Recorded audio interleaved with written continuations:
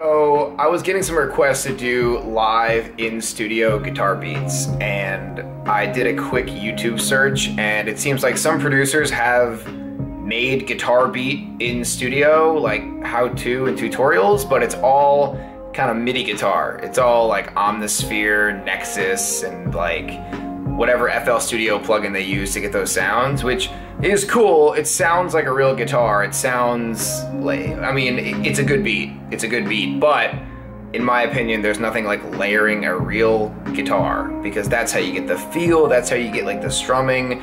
You can layer everything and it sounds like a human being, and it just adds way more to the beat. That's primarily what I do in the studio, so I'm gonna make a series right now, and it's just how to make guitar beats in studio.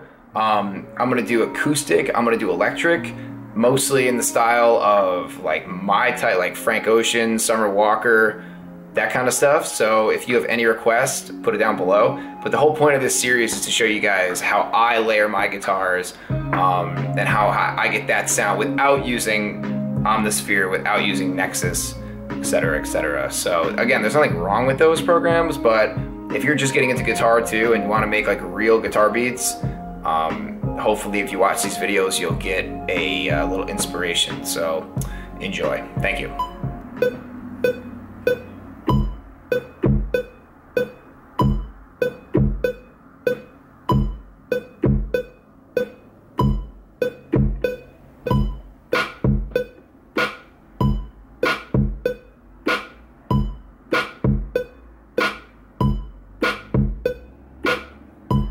Keep it simple.